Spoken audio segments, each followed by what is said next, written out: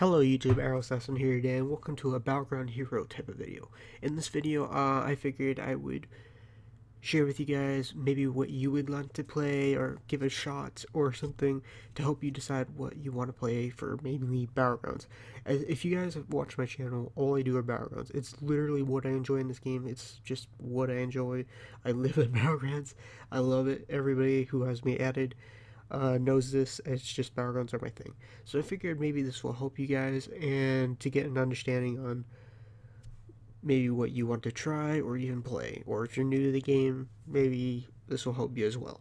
So let's go ahead and get this started. There's tons of variables in battlegrounds. Like, I know this is only battlegrounds. This is not really about arenas or anything. So if you're interested in arenas and stuff, this is only for battlegrounds because I'm a battleground hero. But there's tons of variables. Do you want to go solo stuff, like solo out there? Do you want to help your team carry flag? Do you want to be in team fights? Do you want to heal? There's just tons of variables. So I figured I would try my best to explain on maybe you guys will get a perspective on what you want to play. So let's go ahead and go over a solo type play first. And here's my thoughts on it, because for me, I do like to go off and do my own thing. I'm more of that kind of player. While I do play every class, this is just what I prefer, to go off and do my own thing. Just me personally, I've never been much of a team person. I mean, by team person, I mean like be in the team fights. I'd much rather go do my own thing. So if you're this kind of person, like I'm saying, Feral Droid or Rogue will most likely be for you. What these classes are is Feral Droid. What you're seeing right now is makes you a cat form, and you're a stealth type class. And if you're very careful, you can pick off your own target wherever they are.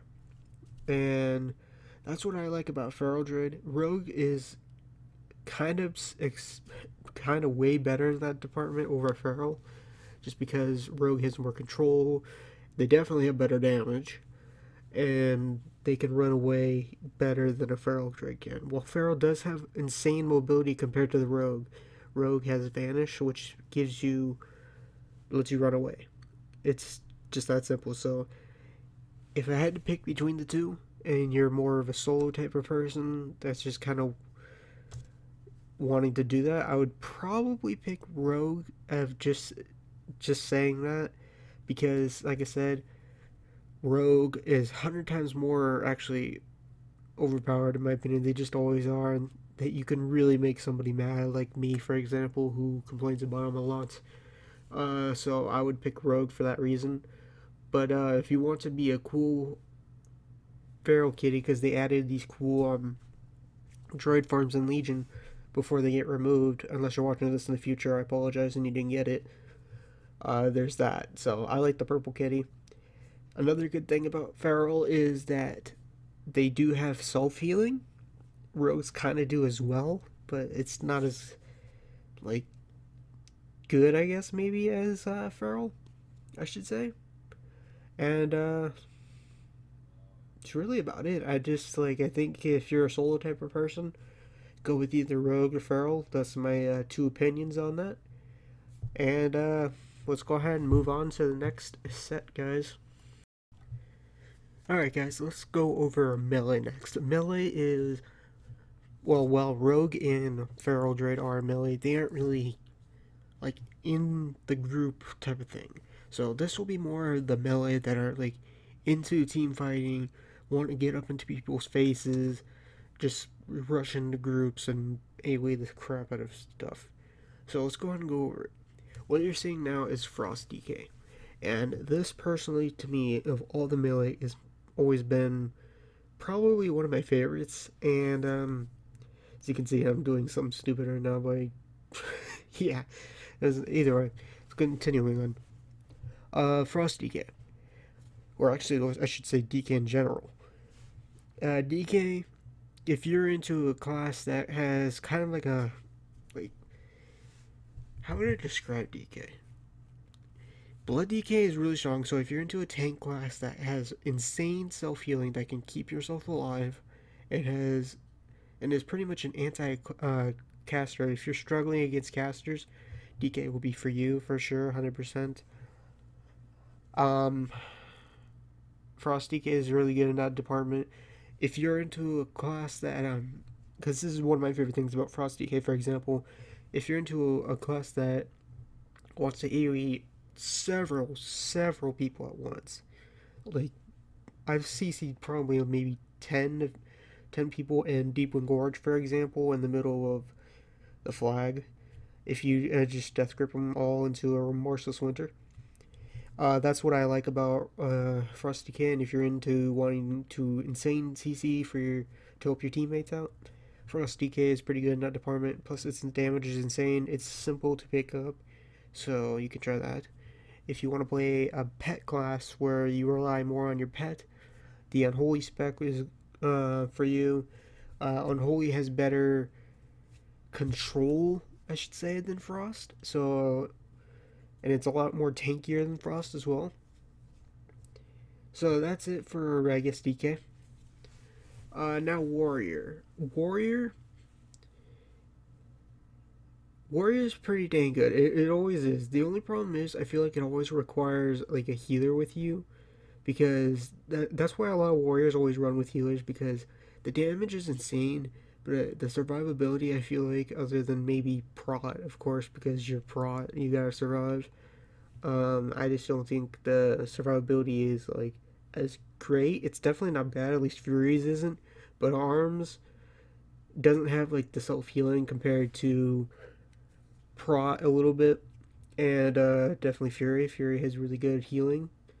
So if you're into insane damage and you have like maybe a friend that you always run with as a healer, Warrior might be pretty good for you. They're definitely better at pressuring healers than a Frost DK or Unholy DK, I think, in my opinion. That's just my opinion, of course. People can say in the comments if they want to disagree. That's okay. Let's see. There is Enhancement Shaman. I don't really have much experience in Enhancement Shamans, and I haven't really seen enough of them. But from what I heard and what I played, they are a really pretty heavy RNG class, or spec, I should say. So if you're into, I guess, a really high damage class, because you never know what could happen with Enhancement Shaman, it's really fun to play. I have messed with it before, just not a whole lot. It's definitely a fun class, and it's different. Totems are really cool. Maybe you might want to mess around with totems. And if you're looking for a class with heroism or bloodlust and you want to put it on yourself, actually Enhancement does have a talent that reduces bloodlust or heroism to like 30 or 45 seconds, which is pretty dang insane. They have incredible haste. So Enhancement Shaman is really good in that department. Monk. I cannot say enough about Monk. I know Monk is one of probably the least played class in the game. At least last I heard, Monk is like the least played class in the game. If you're into a class that is probably good for solo, in my opinion, I have a pretty good experience with Monk solo playing. It's probably not as good as Rogue or Feral, obviously, but Monk is really good for soloing. It has insane mobility, it has heals, it has a teleport, so you can juke the crap out of people. If you want proof, you can check my Warsong Guts video.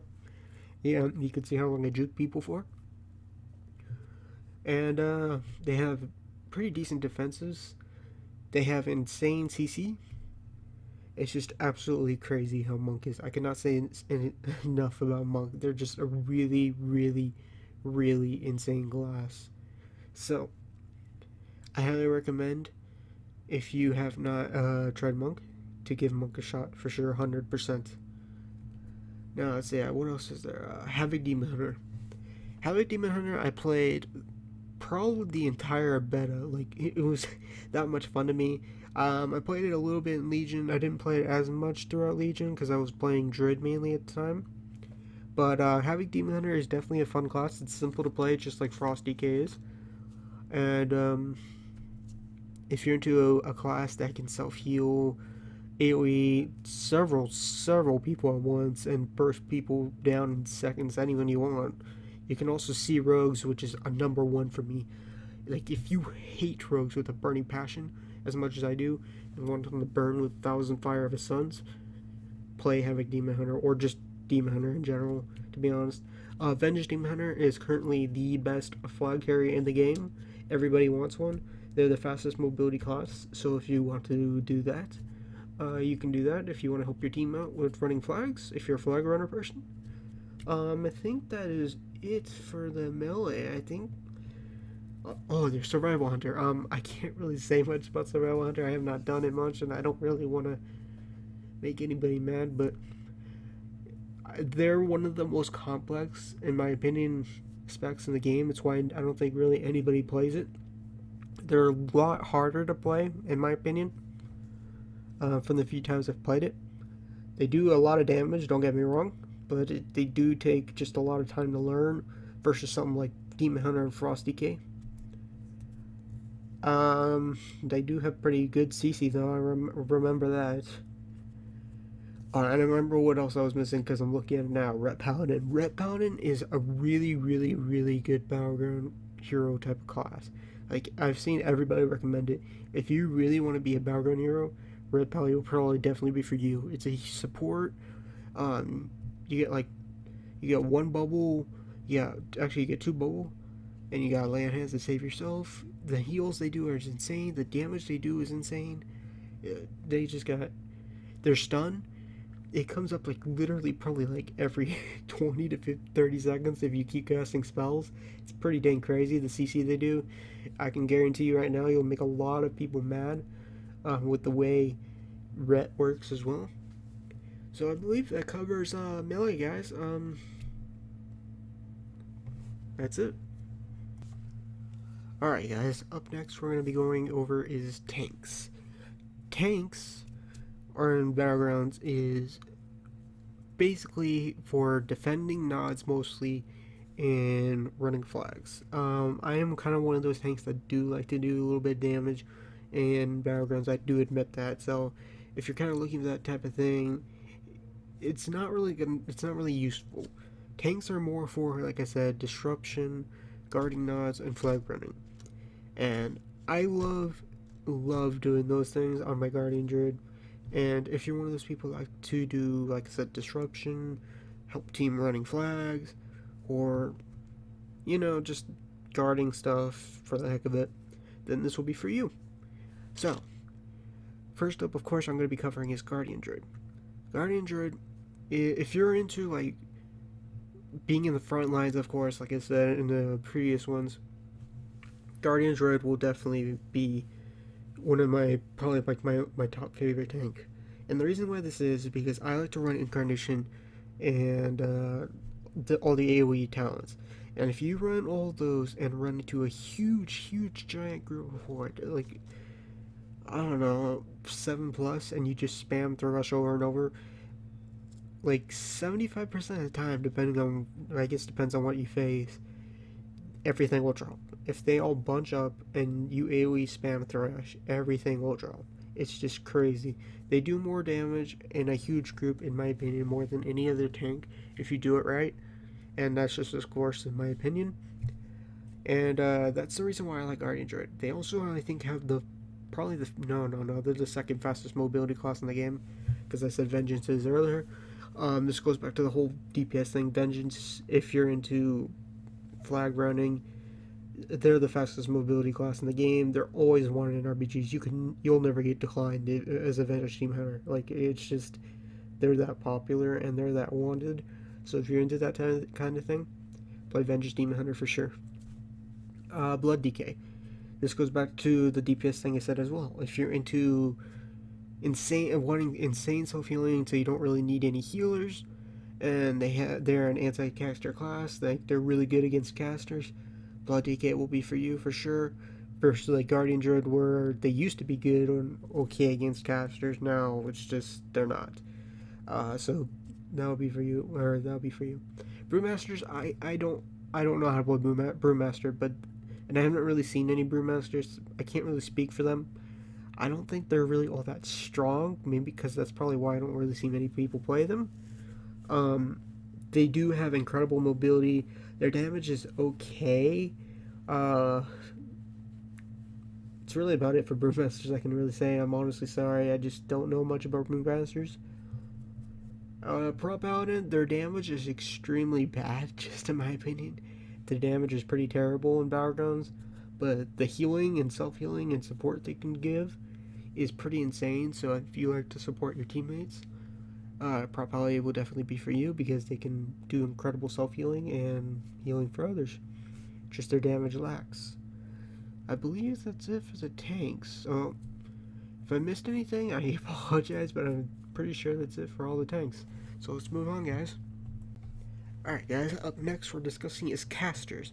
Casters are specs, that's classes that you shoot from a range, obviously. That's what a caster is, and what you're seeing now is Elemental Shaman. So I'll be talking about Elemental Shaman first. Elemental Shaman is a caster, of course, that is one of the... It's from the Shaman class that has a melee, restoration, and then, of course, elemental for casters. So Shaman is a class that can do all three. But we're talking about casters, of course. So Elemental is basically a caster that can heal others or yourself. It has a knockback where you can knock people off the map, which is always my favorite. No, if you don't like knockbacks, I don't know what is wrong with you, because if in maps like I have the Storm, for example, knocking people to the edge of the abyss is just absolutely incredibly fun. Elemental does insane AoE damage. Their single target is actually not that bad, but I feel like their damage is mostly from the AoE. That's just my opinion. They have instant cast, kind of like, instant cast like from the procs, which is nice. I feel like their damage is okay. I feel like it could be a little bit better. They're definitely not the worst. They do really insane damage, like I said, in multiple groups.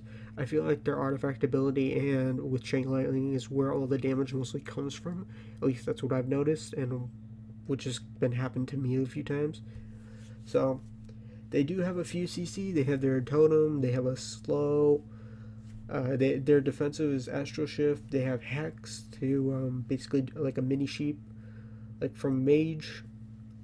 They have a few pets that you're seeing on the screen right now: Greater Elemental and Greater Fire Elemental, which is from the totems. 5-minute cooldown on each. They last like I think a minute, and they just follow you around. Elemental Shaman, in my opinion, is one of my favorite casters. I enjoy it personally, and this is a great example of what I mean by their AoE. Watch, see. I just killed 3 people at once. That make that 4. I know there's a demon hunter there, but pretty much all that damage is from me. You saw like killing bow, and you can even see my face reaction from that. It's crazy. I did not expect that. I still didn't to that day. And yeah, I believe that's Elemental Shaman, guys. So up next, what's another caster? Mage. They have Frost, Fire, and Arcane. If you're into a caster that is pretty much always crazy, no matter what, they're always good. No matter what, every expansion, they will never ever be bad. Mage will definitely be a top pick. They're just always good. Every single expansion pack, no matter what, Blizzard always makes one spec good. Personally, out of all of them, my favorite spec is Fire. I just like they're kind of like Elemental Shaman. A lot of instant casts you very rarely have to cast. They do insane damage. Well, yeah, they do okay damage. They're probably not insane, but they do okay. If you're into a class that wants to, like, if you want to be a tank killer, I recommend playing Fire for the Greater Power Blast. You will absolutely demolish tanks. They're nothing. If you hate tanks that much, Greater Power Blast, guys. Frost has really insane amount of slows. So if you want to kite people, Frost is pretty good. Arcane is really good against melee, in my opinion. They have the most mobility. They have like 6 blinks. I don't know. If I get it wrong, I apologize, but it feels like that. They have really good slows. I think of all 3 specs, Arcane has the best damage. Their damage just is crazy if you can get it off. Like I said, they have insane mobility. You can just kite melee for days. It's absolutely hilarious. And that's it for Mage. Boomkin. This has been my main since Wrath of the Lich King up until Legion. I cannot say anything bad about Boomkin. Their mobility is crazy. They have a chicken form where you can just do the little flap and fly down from like lumbermill to blacksmith, then who doesn't like being a boom chicken? Like, just being a boom chicken is just absolutely amazing. Like, make everybody fear the power of the chicken. And they have cyclone. They have a root where a root talent where you can make melee set the roots, and there's nothing they can do about it except for trinket or get dispelled. They have a disarm. There's just so many good things about Boomkin that I enjoy. Their healers are pretty good. They're really insane in team fights. Single target is actually pretty good too. So overall, that's all I can say about Boomkin. It's just they're really fun to play, guys. I highly recommend playing one. All right, now Warlock. Warlock is a really interesting type of class. I'm not really sure what to think about Warlock because Blizzard has been doing a lot of weird things to Warlock, like changing them around. My favorite spec of Warlock personally is Destruction. Destruction spec is basically where you send Chaos Bolts that pretty much after like 2 or 3 of them, they kill somebody. The Chaos Bolt hits so hard. It hits for like, I've seen it hit up to like 2 to 2.5 million before. That is not in Temple. That is with Berserker, of course. It wasn't me who did it. I think somebody else, some other people did it. Warlock is really insane in team fights. What the goal of it is to spread pressure to the team, and it adds a lot of pressure for healers to keep them up. So if you're into like spread pressure, Affliction Warlock would be for you. I don't really have much experience with Demology, but basically it's another pet spec, and if you're into a pet kind of class that you want a companion to help you, then of course Demonology for you. Now this one isn't really much of a caster. It's Hunter, but it's in the range department, so I'll just add it. What it is Beastmastery. It's another pet type of class. It was actually my first class I made in WoW, and it is really fun to play. Unfortunately, the damage I feel like isn't as high at the moment because after all the nerfs, they kind of went ham on it. It's still a fun class to play. Its damage is definitely not awful, but it's still pretty fun to play. So if you're into a pet kind of class, companion, BM is for you. I'm kind of a BM hunter for life for me personally, just because I always like the pets. BM hunter, for example, you can use exotic pets like Devil Sword, aka T-Rex, or Spirit Beast to heal you, stuff like that. Marksman Hunter is one of those sniper types of classes, I guess I could best put it, and you can snipe from afar. I think Marksman has the best damage out of all the hunter specs. That's just me personally. They do have a ton of AoE damage, and it's really about it, I think, for the casters and range, guys. Okay, so I lied. I actually forgot one, and I'm gonna add it right now. Of course, it's Shadow Priest. Shadow Priest, if you're into a class that, again, has kind of similar to a knockback, it's mind control. It's not like a knockback, but it's absolutely hilarious. For example, you can make people jump off the cliff by themselves, like at Lumber Mill, or you can actually do something stupid like I did and mind control somebody into the lava and make them kill themselves by lava in Silver Shard mines, which is absolutely hilarious.